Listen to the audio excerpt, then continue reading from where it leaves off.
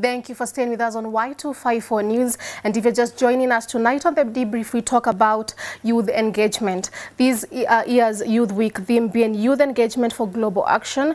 And join with me today, we have Wendy Aura, who is a director, Young Women Leaders Connect, and she is also a youth leader. Thank you very much, Wendy, for finding the time to come here tonight. Yeah. You can be part of this conversation by sharing your views and comments on our social media platforms. That is at Y254 channel. You can also reach me at Patricia Moyoki. We have like 10 minutes, but I believe we have enough time to really exhaust on everything that we like to talk about tonight.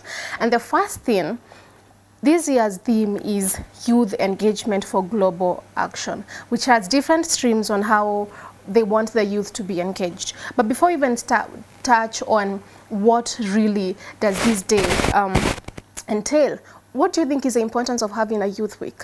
What impact does it have on the young people of this country and globally?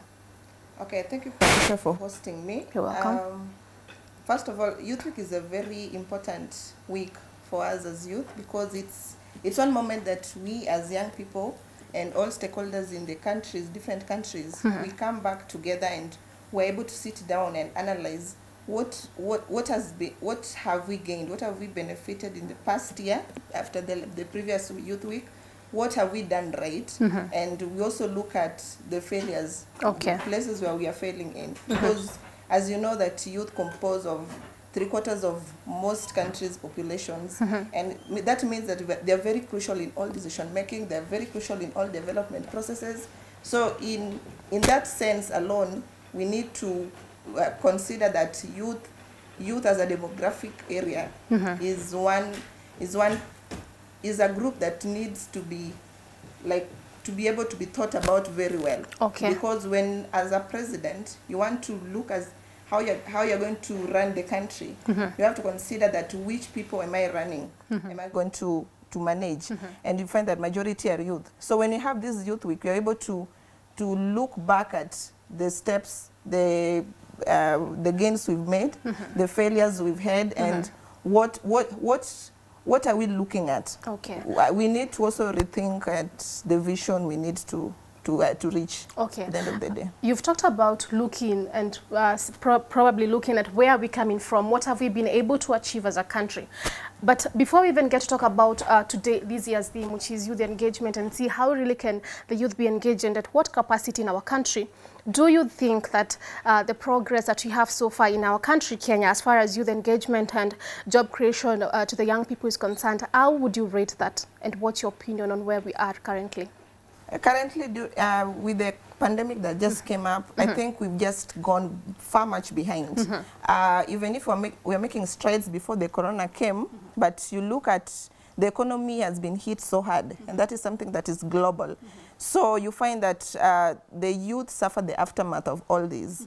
When you look at the existing corruption in the countries, it has never ended. We keep on fighting it, but it's something that is there. It exists within the leaders, and the youth are the first people to be affected directly by such corruptions. So you find that economic-wise, we've gone far much behind, and maybe this country will need a lot of work to really recover, to come back to the position where we are.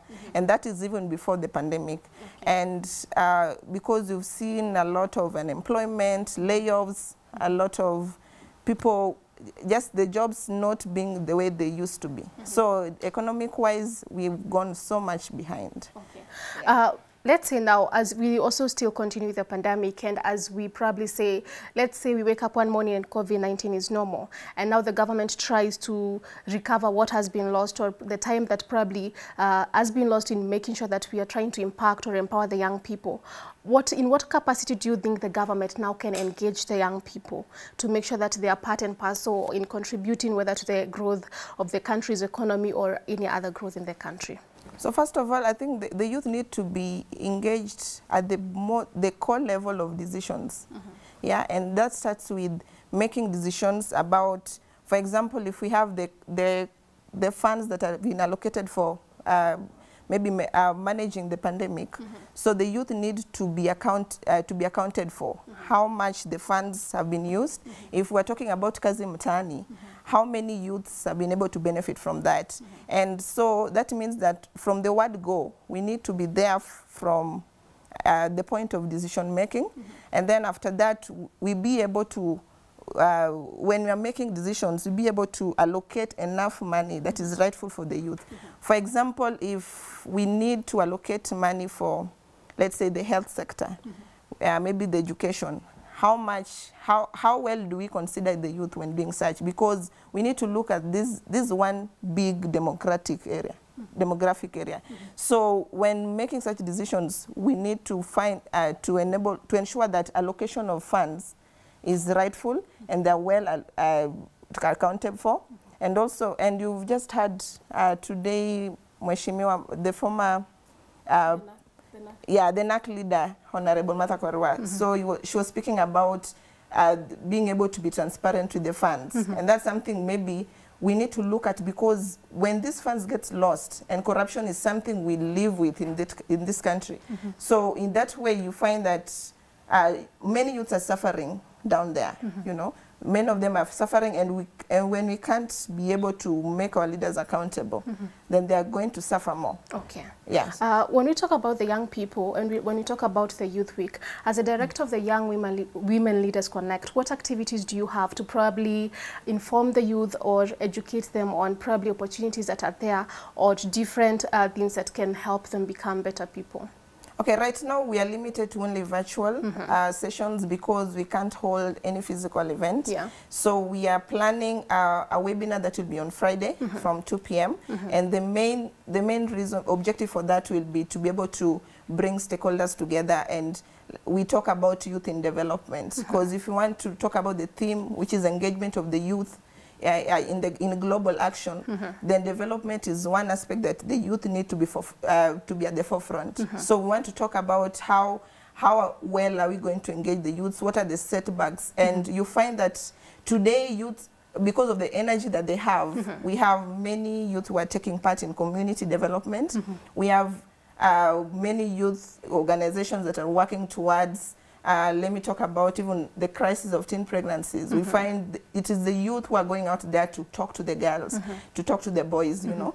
And also, if it is about being able to donate foodstuffs, you've seen youth coming out doing fundraisers and doing all that. So especially during the pandemic. Yeah, we need to, for us as Young Women Leaders Connect, we are going to acknowledge, to identify youth champions in communities who are doing good work in the society. Okay. You've talked about different activities, or rather different ways in how the youths have been able to be involved in making sure that probably we're having a better society or a better community. How then do you think the government, because we know the young people always come out and say, I've gone to school, I have the talent, I've probably an idea to do 1, 2, 3. How can now the government maximize the potential that we have as young people in this country? So first of all, we need to focus more on training. You've seen nowadays we are moving to the CBC, the format of CBC, because we've realized that it's not more about the papers, not about getting the A's and the B+, you know. It's about nurturing the skills that we have. Because as youth, we have a lot of talents, we have a lot of visions, ideas, great ideas. And you've seen people innovating very good things in this country. So when we're able to maximize on the training part, to be able to develop these skills and grow them, then we are building the next future, the generation that is going to, in fact, not even the future. We are building a generation that is able to solve the community problems at the lowest level. Okay. Yeah. This year's theme, which is Youth Engagement for Global Action, one of the streams is making sure that the young people are engaged at a global level. Do you think we've done enough as we wind up this conversation? Do you think as a country we've done enough to make sure that our young people have access to opportunities, we've prepared them well enough for the local stage before we now start thinking about going global or presenting them in different stages? Okay, I think there's more that needs to be done on that. If you look at the sports field, we have many young people who are doing well and represented us at a global level. But at the same time, they do that, they represent it, and then you find that we have scenarios of maybe there was money that was missing, there was money that was not accounted for. So such cases, if we bring corruption in such platforms where the youth are able to represent us, it just it pulls back the vision that we have. You know, if we want more people to represent us globally, then I think there's more work to be done, especially being able to create awareness of such platforms and being able to make them accessible. We want platforms which are very transparent and which are not corrupt, because nowadays you'll find a young person talking about, I don't know someone there, I don't know how I'll reach there. Someone will have the good skills, but they don't know how to present those skills to be able to represent us in the global space. So I think there's more, it's a challenge for us to be able to maximize on how we are going to create more platforms for the youth to be at the global level. Okay.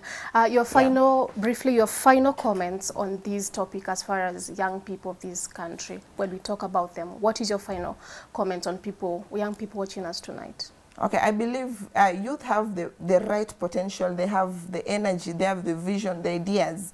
And when we'll be able to maximize this, we're able to open our eyes to this, then we'll be able to create a better world that we all envision. And I think it's a challenge to our leaders every day that they need to think of the youth first in all decisions they're going to make. At county levels, at national level, we need to bring more people at the decision-making tables. We need to start thinking about how youth are going to be affected. And I just want to underscore the fact that we need to reduce amount of corruption in this country. Okay. Yeah. Thank you very much. Wendy, we'll create more time probably and have a more rather detailed and discuss probably what we've not been able to tackle tonight. Thank you very much for joining us.